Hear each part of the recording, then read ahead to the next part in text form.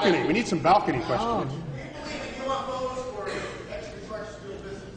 Why don't you repeat that question? Do I believe in UFOs or extraterrestrial visitors? I'm not authorized to answer that question.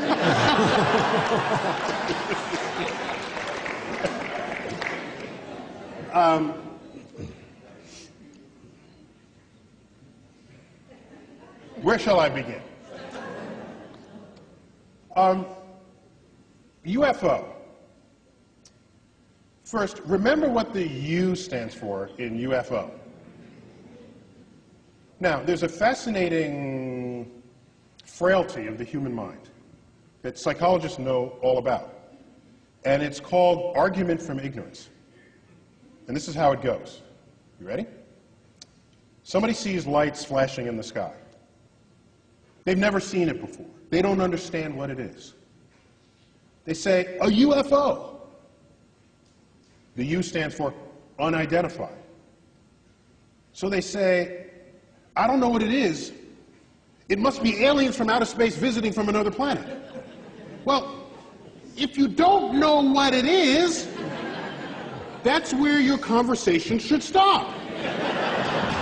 You don't then say, it must be anything. Okay? That's what argument from ignorance is. It's common. I'm not blaming anybody. Psychologists know all about it, and it may relate to our burning need to have to know stuff because we're uncomfortable steeped in ignorance. You can't be a scientist if you're uncomfortable with ignorance, because we live at the boundary between what is known and unknown in the universe. Unlike what journalists write. You ever see journalists? Any journalists here? You go to journalists. You go to journalists. All articles about science discoveries begin. Scientists now have to go back to the drawing board.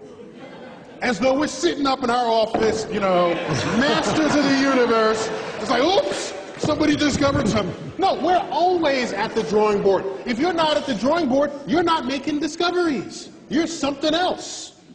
So, the public, it appears, seems to have this burning need to have an answer to what is unknown. And so you go from an abject statement of ignorance to an abject statement of certainty. So, that is operating within us. Let's start there. Second, we know, not only from research in psychology, but simple empirical evidence in the history of science, that the lowest form of evidence that exists in this world is eyewitness testimony. Which is scary because that's some of the highest form of evidence in the court of law. But we know from second grade. Where's my guy from second grade? Get up to the microphone for a minute. Grab the microphone. Grab the microphone.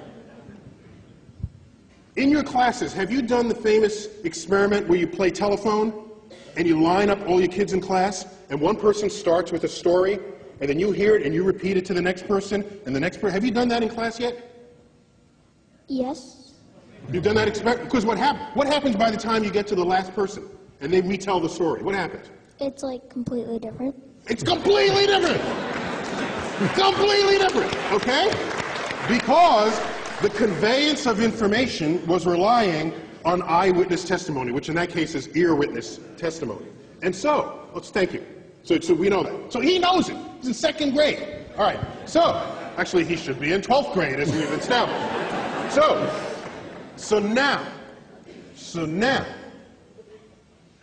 it wouldn't matter if you saw a flying saucer. In science, even if you have something less controversial than a flying saucer, if you come into my lab and you say, you got to believe me, I saw it, and you're one of my fellow scientists, I say, go back, go home. Go back until you have some other kind of evidence that's not just you saw it. Okay? Because human perception system is rife with all ways of getting it wrong. Okay? But we don't like thinking of ourselves that way. We have high opinions of our human biology when in fact we should not. I'll give you an example of how it reveals itself. We've all bought and enjoyed books called Optical illusions, right?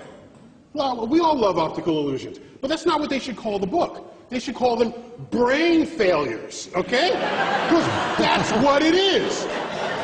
It is a complete failure of human perception, all right? All it takes is a few sketches that are cleverly done. Your brain can't figure it out, all right? So, we are poor data-taking devices. That's why we have such a thing as science, because we have machines that don't care what side of the bed they woke up in the morning, don't care what they said to their spouse that day, doesn't care whether they had their morning caffeine. They'll get the data right, okay? So, maybe you did see visitors from another part of the galaxy.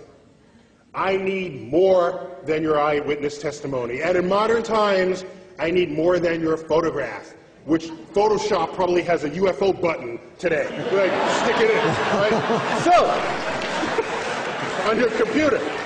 So, here's what you do. I'm not saying we haven't been visited. I'm saying the evidence thus far brought forth does not satisfy the standards of evidence that any scientist would require for any other claim that you're going to walk into the lab with. So here's what I recommend. Here's what I recommend. Next time you're abducted, because I'm ready for this. I'm ready, okay? I get abducted, I'm ready, okay? So you're there, you're like on the slab, because they always do like the sex experiments on you, on the flying saucer. So there you are, and they're poking at you. Here's what you do. You ready? You tell the alien, you're going to be an alien for this, right? So you're poking me, all right? So then I say, I'm on this side of the equation. okay, so I say, hey, look over there. And then he looks over there, you quickly like snatch something off the shelf, put it in a pocket, and then lay back. All right? Then you're done, you come back, and say, look what I got. Okay, I like stole the ashtray off the shelf of the flying saucer. And then you bring that to the lab. It's not about eyewitness testimony at that point, because you'll have something of alien manufacture. And anything you pull off of a flying saucer that crossed the galaxy is going to be interesting, okay?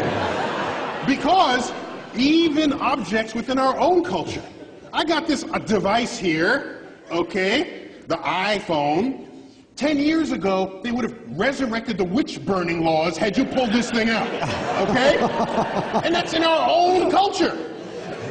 Our own culture produced this over a 10-year span. So if there's some technology that crossed the galaxy, that's going to be some serious stuff to look at in the lab. Then we can have the conversation. Until then, I can't, I'm sorry. Go ahead, keep trying to find them. I'm not going to stop you. But get ready for that time you are abducted, because I'm going to be looking for your evidence when that happens. And last point on that is, there are people who look up all the time. Like, for example, the community of amateur astronomers in the world. I was an amateur astronomer. We look up, we come out of a building, we look up. Doesn't matter, we're looking up. UFO sightings are not higher among amateur astronomers than they are in the general public. In fact, they're lower. You say, well, why is that so? Well, because we know what the hell we're looking at. We know. Do you know? I don't. Because we study this stuff. Do you know there was a UFO sighting reported by a police officer, because we think that because you have a badge or you're a pilot or you're whatever, that your testimony is somehow better than that of an average person. It's all bad because we're human, okay? So there was a police officer who was tracking a UFO that was swaying back and forth in the sky, okay? Reported on the hot, they're in one of the, what do you call the car? The squad car, chasing a UFO, and the UFO's moving back and forth like this, okay? Later it turned out the cop car was chasing Venus, and he was driving on a curved road. But was so distracted by Venus, he thought Venus was the one moving, and he wasn't even thinking that he was doing this.